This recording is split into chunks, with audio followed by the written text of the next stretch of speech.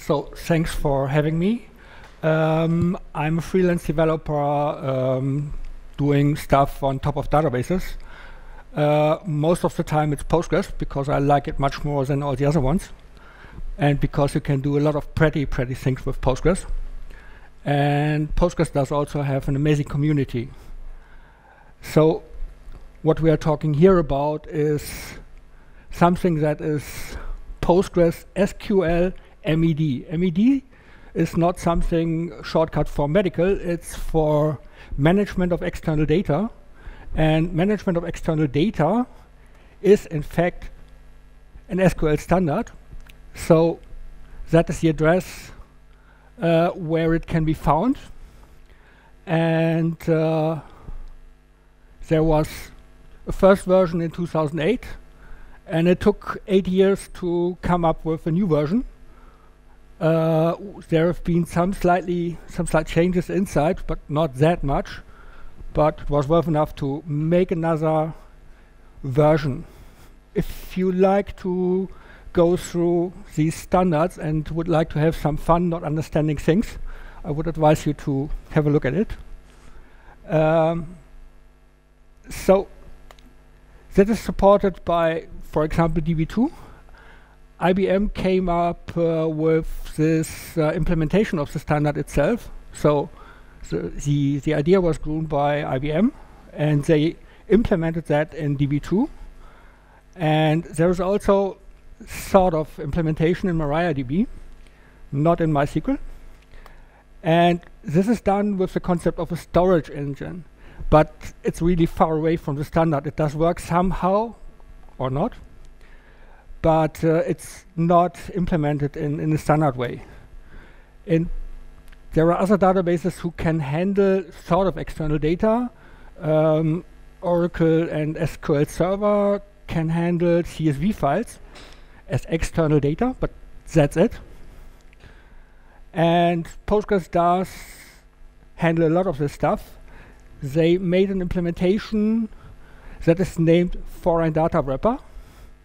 FDW is the shortcut. That's how it's named in Postgres projects.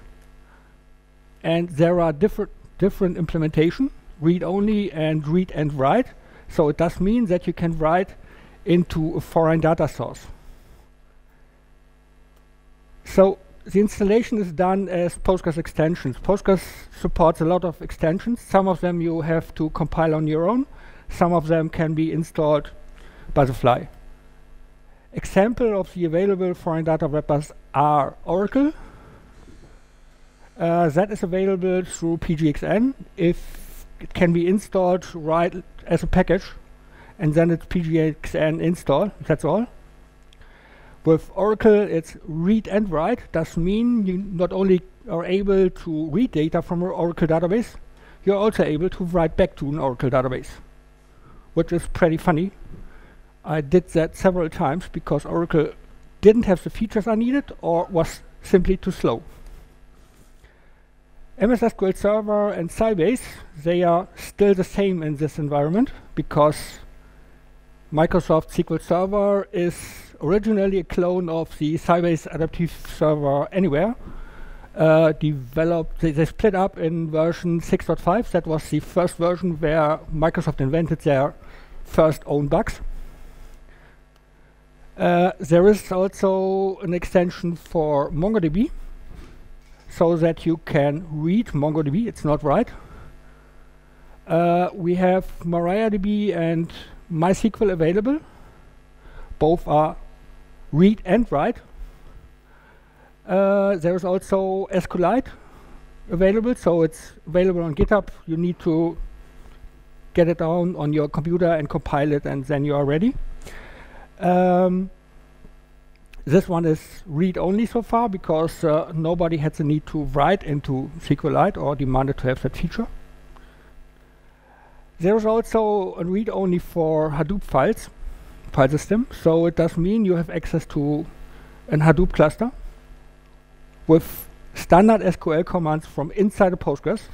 The query goes down from Postgres directly to the external data source. There has been There's also more thing. There's an ODBC thing, so you can use ODBC as a connector, which means there is probably a lot of things available through ODBC. There's also JDBC, which I don't mention here. That does also work, so whatever you like, data is available. But that's not all. There is more. There are some special foreign data wrappers available. The first one is a file foreign data wrapper. For everybody who knows copy from Postgres, the copy command has the same parameters as this file foreign data wrapper. Does mean you can include a CSV file and define what the settings are. Does it have a header? What is the column separator, text separators, and so on. Then there is a Postgres foreign data wrapper that helps you to access other Postgres databases. So usually you have the concept in Postgres that Postgres has databases where, for example, MySQL and MariaDB call things databases that are in fact in Postgres schemas. That's the reason why you can access in MySQL and MariaDB a different database from inside another database. In Postgres, that's not possible directly because databases are completely separated. But for this, you can use this Postgres foreign data wrapper to access every other database on your current cluster, but it's not limited to that. You can also connect to other databases, other Postgres clusters, and it can even be done through several versions. You can mix up versions in Postgres and run that queries. There's one extension that might come in handy, that is a foreign table exposer. That one is a very special kind of thing because it's built for BI tools, because several BI tools are not able to access foreign tables. And for them, this foreign table exposer publishes them to them as a table. So it's just like making a matchup of something so that somebody else can translate it into their own things. Then there is the other chance is to write your own foreign data wrapper. There is a library called Multicorn it uses Python, and with that you can really write everything you need to access. So everything that is accessible from Python would be accessible from Postgres. Multicorn already has 2 implementations included. That does mean you can use IMAP folders. So you simply can query IMAP folders with SQL commands and have regular expressions inside your SQL command and just see what you find and join that to every other data that is available inside your database. It does also handle HTML, so you can even get HTML sources and query them with SQL. That runs out of the box. That does also include Atom and RSS feeds, so you can query them with SQL. I will show you later how this does work. In this example, I will use a database that is public available. That is the Chinook database. And I use data in Postgres, MySQL, CSV, and SQLite. To be honest, the MySQL is not MySQL, it's MariaDB on my computer here. Everything is running local, so except RSS feeds. The Chinook table is about music stuff, so these are the tables that are in there. So I won't use every table. I will use the artist table, and I will use the album so that we can see some albums of an artist, and tracks to see which tracks are in an album that belongs to an artist or was done by an artist. And we can also see what kind of music is on this album. And that's not something I would advise you to do. It's just a showcase to show you what is possible with Postgres and foreign data wrappers. So what I will use during my talk is something named common table expressions, also known as with statements. Who does not know what common table expressions are? Please raise your hand. Okay, I explain it. That is an example. It starts simply with this. with this with, that indicates that there is a statement that will be passed, and you can then afterwards select the data outside this bracket. So with recursive is something that you can have for each with SQL, which is funny, but it does work. And you name it T, then it's available under that name, and then it's yes, and then it comes in brackets, and then you can do some things, and then it returns some data that you're able to just use with a standard select statement. So that refers to that T up there. And it's simple as a result because it's everything that comes here, 100 columns, minimum, maximum, and a counter on top of it. So the fun fact is that common table expressions are sometimes very handy to separate or use several SQL statements in one statement at the end. It's a sort of views running in a user environment. So the user doesn't have to create its own view. That is handled behind the scene by Postgres with this common table expressions. So let's take a look at some data stuff. So we start with creating an extension in the current database for SQLite. So that is simple how it is done. You first have to create the extension itself, make it available inside your database. So beforehand you have to compile that one, of course, but that's the other side. But when it's compiled, you need to enable it in your database, and that does mean you have to create the extension inside your database. So fire that up. Next step would then be to create a mapping to an SQLite file or database. So that does mean you have to create a server, name it, give it a name, and tell it which wrapper it should use, and then it has some options. So here the options are very clear, only one. That is a path to the SQLite file. And whatever you put in there, it's not tested. So when you whatever you write in here, you can fire it up. It won't work when there is no SQLite file. It doesn't check if the file exists or something like that. That's something you have to do, because it simply creates then this server.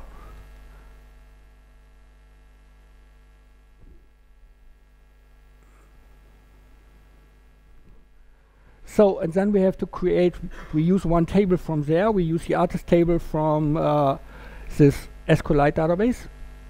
And also here, when you create the foreign table, it doesn't test anything. It just creates it, and it will fail when you try to access it. So we create it, it's done, very fast, very simple.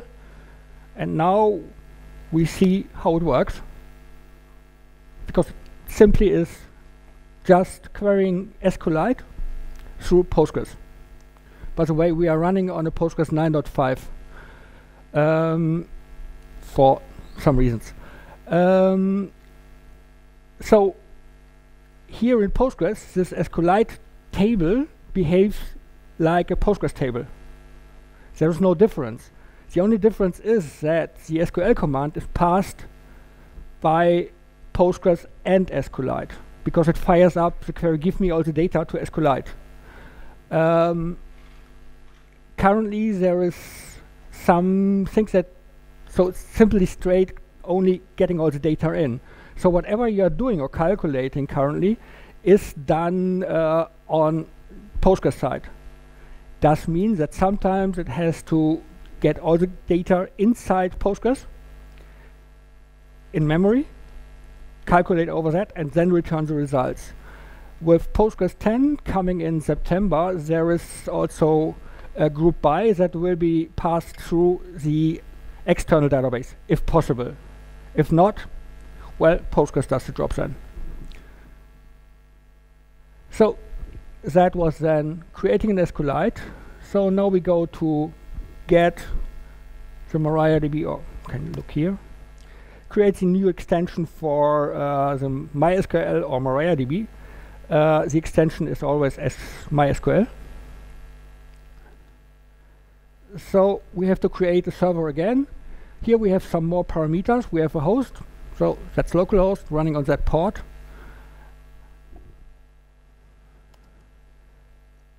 That only does define where the server is, but what we do now is we have to create a user mapping, because where should this MariaDB server could get what the username is to give us the data. There should be some security inside, but well, Postgres then does have password and username, so it's therein. You need that mapping that does map your Postgres user to the MariaDB user. It just fires it up. It doesn't check anything again. It only will then go after we start to query. So here we see the same, a little bit different because we have a database name here in. That is then the database name on MariaDB server, and we take the table album. And what else we have to do is we have to take care that we map the data types. So integer is easy. Character varying is Postgres speaking, which is simply a varchar. But you have to take care that you map your data types from the original data to what is handled by Postgres. So fire that up. Let's see if we get some data. Well, and if you have in mind that this only took 14 milliseconds by querying Postgres, where Postgres is querying a MariaDB, that's not that bad. But the fun fact starts right here, because now we are able to join them. So we join an SQLite table with a MariaDB table and get the results without having the data itself in Postgres. So it does mean we can join nearly everything. For Postgres it just behaves as an internal table. So just to make sure that it's not possible to access other databases from inside Postgres, I've got in this 9.5 there is a Chinook database that has a schema public and that has a track table. So, well, doesn't work. Also that doesn't work, raises a failure. We also have to create first the extension itself.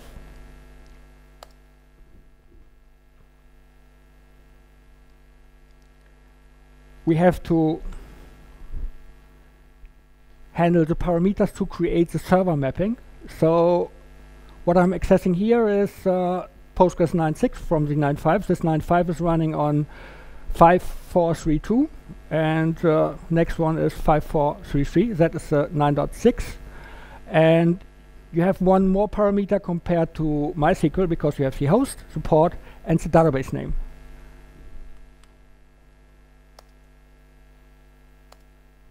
Haven't I? Oh, didn't create it. Okay, that can be solved. So create it.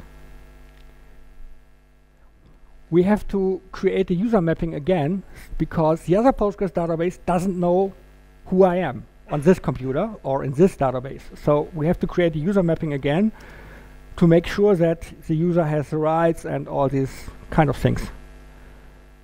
So there is one different thing that is available when it comes to getting all the tables from another Postgres database. What we've done before was getting the tables by defining them. That is what you see when we go up here. Here we have to define, a little bit more up. We have to define the table. So to really make that mapping. But a Postgres database does know a Postgres database since 9.5, and from there on it started to have something new, that is import foreign schema, and you give the schema name where the data is coming from, and if you say nothing, then it takes all tables that are in the schema and imports them as foreign tables in Postgres. But you can also put a limit to that, write limit to, and then you can just input all the tables that you need. And then it's just only that one table. So and now we're querying a Postgres 9.6 from a Postgres 9.5. And it's still fast. 8 milliseconds is okay. You can also see that it is going external when we go here, because the execution plan says that's a foreign scan. So it tries to calculate some cost, but don't bet on that. It does only help to identify where the data is coming from, because the local Postgres couldn't know anything about the amount of data that is in the other database, if there are indexes when you access this, whatever it is. So it's only, don't go for cost, but you can notice that it's a foreign scan.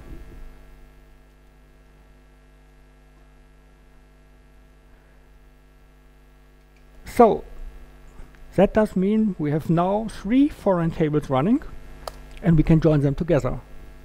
So that one comes from the SQLite database, that one comes from the MariaDB, and this one from the Postgres 9.6. And when you see the execution plan, you see that it does a foreign scan. Does mean it hash joins all these kind of things. First it gets all the data from there, it makes a hash join over that foreign scan of tables, and does that twice, and for every external table, obviously.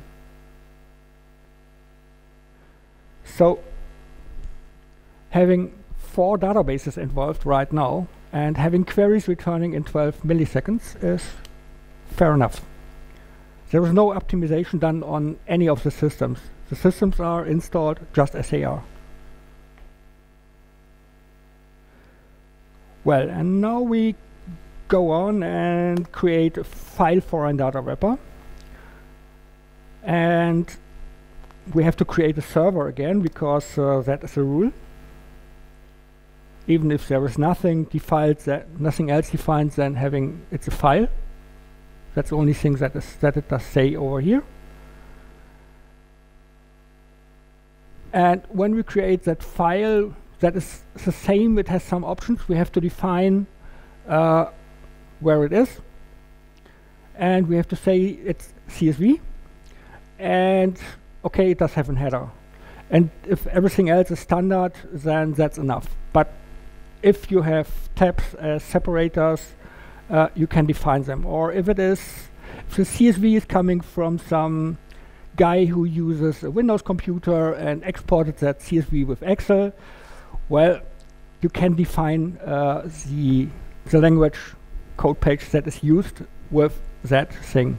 If you don't define anything, then it's UTF-8.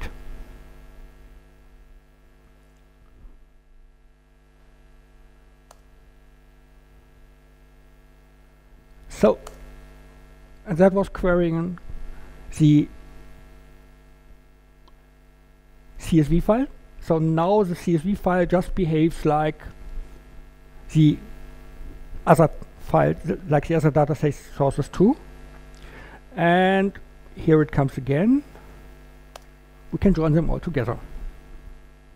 So every column comes from a different data source, and all of them are external data sources. So we've already joined 4 data sources together, which is really nice.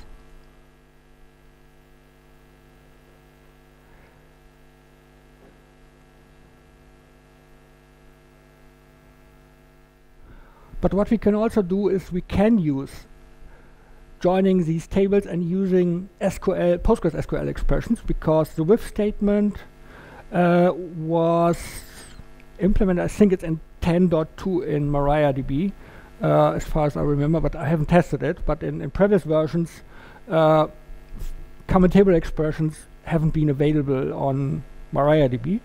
But as the results are behaving as they are, it is that I can access them with Postgres things. So does mean we create here an array aggregate over the album titles from the MySQL album and join that result with the SQLite artist data and say, well, we have this, for example, here we have AC/DC. AC/DC has 2 albums in there, and this one has 1. It's simply an array, as Postgres can handle arrays, which is not possible by MariaDB.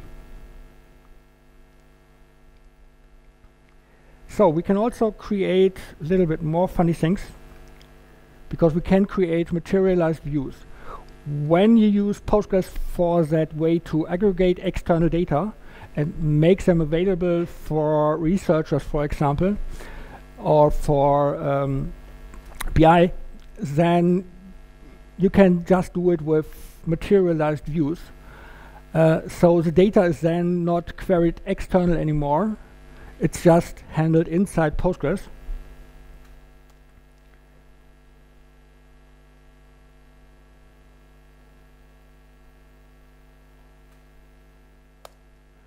And when we have a look at that, it says now it doesn't take care of anything external. So this one is completely run inside Postgres because all data is saved in this materialized view. And that makes life later on a little bit easier, because you're not relying on the availability of external data. And you can use more Postgres stuff inside. So now I show you how you can write inside those databases. So, okay, I do it. Take the Chinook one.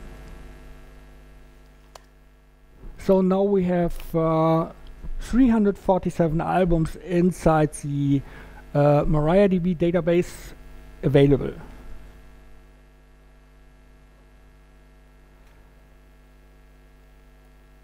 And with this with statement, I create the data that will be inserted into the MariaDB database, as this Chinook database doesn't have generated IDs. They are static. You have to add them, so I have to calculate them on my own, getting the max album ID and add 1 to that. And then it is just, I'm doing that with here, creating the data, selecting the data, giving it some name, say what data we want to have. We can have a look at it, how it looks before we insert it. So that is what it will be inserting into the MariaDB database.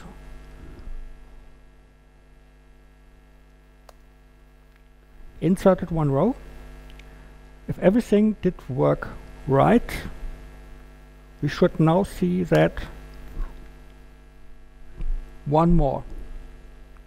So it does mean I can even write into external data sources if necessary, if this data sources can handle that. Well, if it doesn't handle that, you might use ODBC or JDBC, because in that case you have things also available.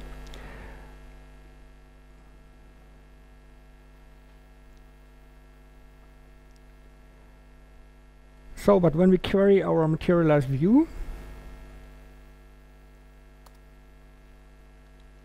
we see that there is still this number 2, and that the new album that we added is not in there. That's a materialized view.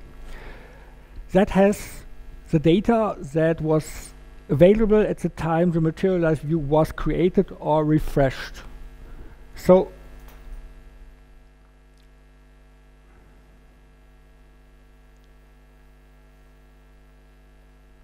Here it's again only that. We have 2. Now we refresh the materialized view. Well, and here it is. The new album is inside and we have 3 albums in there. But we cannot only add data into external data sources, we can also remove them. Even the delete will be pushed down when I run it. So we still have here 348. Remove that record. Go over there. 347. Our materialized view will still return that it is 3 until we refresh it. Now it's 2 again. So you can insert, you can update, you can delete. So everything that's possible you can do. It does not work with every foreign data wrapper, only if it is implemented in that foreign data wrapper itself. As I mentioned previously, is done by the foreign data wrapper for SQLite MariaDB and Oracle.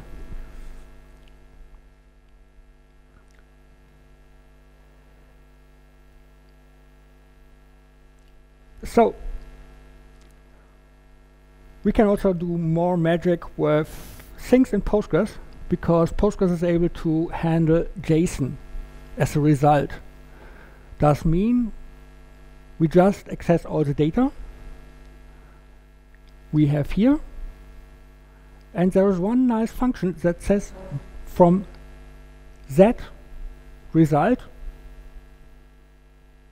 make a JSON. So every row becomes a JSON, and even if it's external data, you can handle create JSON data inside Postgres and returning them. Transparent to everything that is handling the data elsewhere. So even that is possible. It's not that I advise you to do it, it's only to show what you can do. So to make it a little more readable, you see that there's this nice little thing that is JSON be pretty. That does do the formatting, because what we've seen beforehand was the JSON just in one line. With that one, that's good for computers, but not good for us. When we have to read a JSON and it's all in one line, we are getting crazy. We don't get anything, it's a bigger one. And with that one, you see that the complete structure. So brackets inside, records, and so on. That's really nice, and just something that I really do like.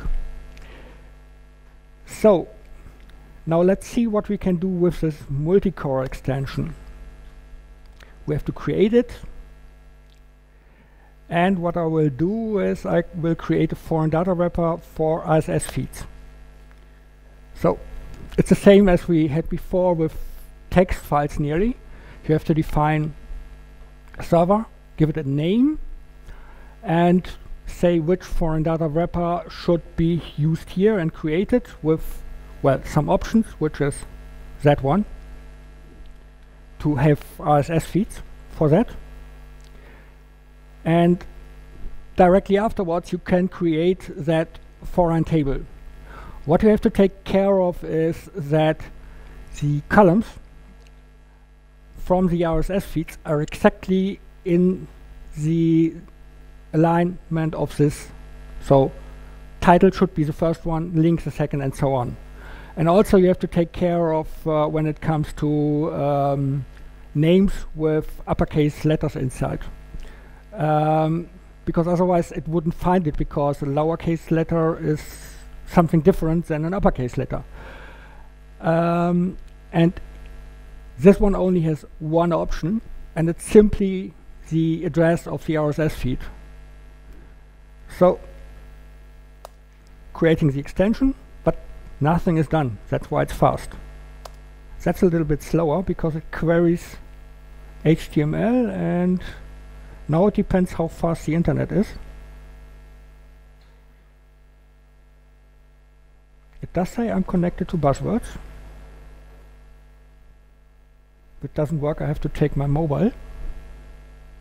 I checked it before the talk and it did work. But that takes too long. No. There was something that didn't work. So let me take my mobile. Always have a backup solution.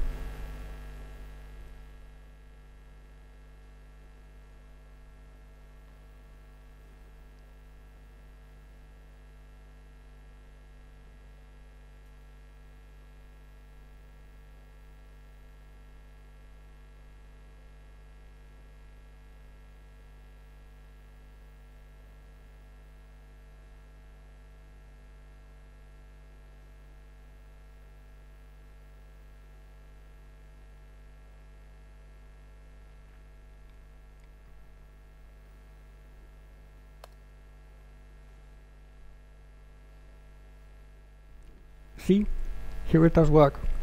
So the time that it does take is coming from not from the database. It's coming from how long does it take to get the data from the RSS feed, and how fast is your internet connection right here. So I queried here the next Postgres events. So these are Postgres events that are coming, and now we have them as available with a query, and we can use Postgres to handle the data and do some stuff by sorting that and converting something into a real date. So everything that you can do with data is now available because Postgres does handle that, because it behaves for Postgres like a default table. So what you see here, there are some events coming up. So we have some Postgres conference in Philly and Seattle, and there is the PG Day in Italy, and we have in October, end of October, we have the European Postgres conference. That will be 3 days conference and minimum 1 day tutorials, and that will be done in Warsaw this year. So, but now we create another RSS feed, because we started with having some music data. So we now create another one that goes to music.com, newsmusic.com. And what we can now do is we can join our table. The SQLite table is joined with the RSS feed, and the I-like is a little bit different. Like it's like the like, but it does all in lower cases, so it doesn't care about if something is upper or lowercase. It does put it straight. So I just said it would be very easy to do this. So we can also add some more.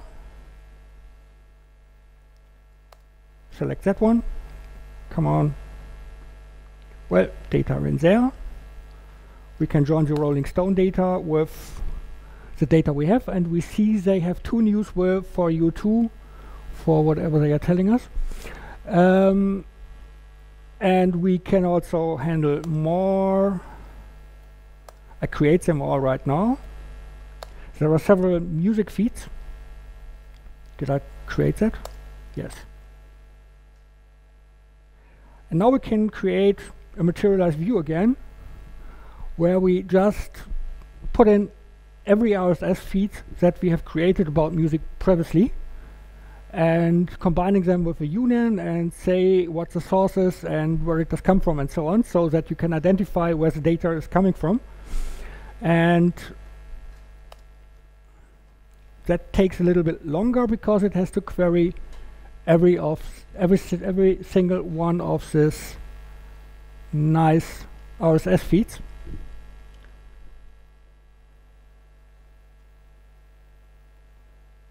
And now we create a unique index on top of this foreign data wrapper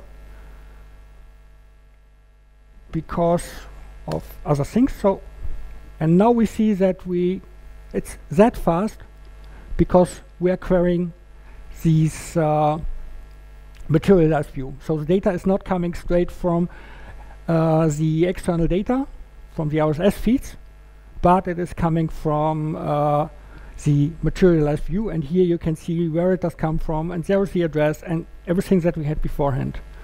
And you also have when it was refreshed. So one good thing about materialized views in Postgres is that we have a refresh statement. And it does have this nice little word concurrently. Concurrently does work if you have a unique index on a materialized view. That does mean you can query the Postgres materialized view, and it will return results even when it is refreshing. So the data is available completely different than to Oracle. When you refresh an Oracle materialized view and you want to drive your BI people crazy, do it on daytime, because then they have no data. And they are complaining, oh, my data is gone. So and that does the refresh, and I would have been able to query it if I would have used a different client. So, and that's simply it about foreign data wrappers.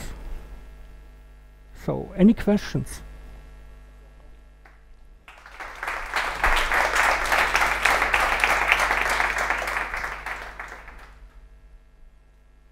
Cool. We still have time for one short question, one or two, and then probably more conversation over barbecue. Anyone? And how about transactions? Well, it depends on the external data source. For Postgres, everything is in one transaction. And it also tries, so it pushes the data when it comes to an update, does an update to MariaDB, then there is one transaction, and when everything is done, everything is fine. If it fails, nothing is done. For Postgres, Postgres doesn't care because it's external handled. So when you still have this nice little old file structures of MySQL, then there is no transaction. That depends on the external system. Cool. Okay, last question. Is this a step towards sharding Postgres? Well, yes, you can use it for sharding when you want to use external Postgres databases. You can query them over different external data sources. I know companies that are using it for sharding, but well, there are coming more things in the next version of Postgres that will help with sharding a lot. So have a look at Postgres 10 for that. Cool. Or if you have bigger data, maybe PostgreSQL is right for you, or Greenplum, which is a Postgres derivative. All right. Well, thank you a lot for the talk, and thank you.